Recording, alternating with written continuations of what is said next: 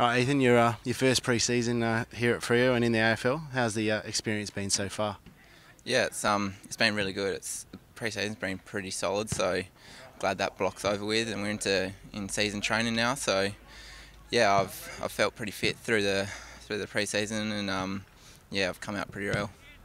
And I guess being a new experience for you, what's been the biggest learning curve for you so far?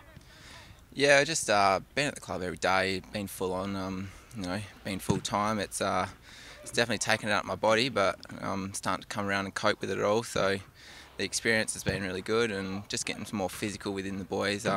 Just in lower levels, it's not as physical. So yeah, that's one main thing I'm working on to build up. Who are some of the more experienced guys you've been leaning on for advice, and have you and the new recruits been bonding together pretty well? Yeah, so I've just been with the backs most of the time. So yeah, the likes of Cam Sutcliffe and Paul Duffield have got around them a little bit, and yeah, so all the new guys are all getting in pretty well, and all with their groups, and yeah, we're all fitting in pretty good with everyone else.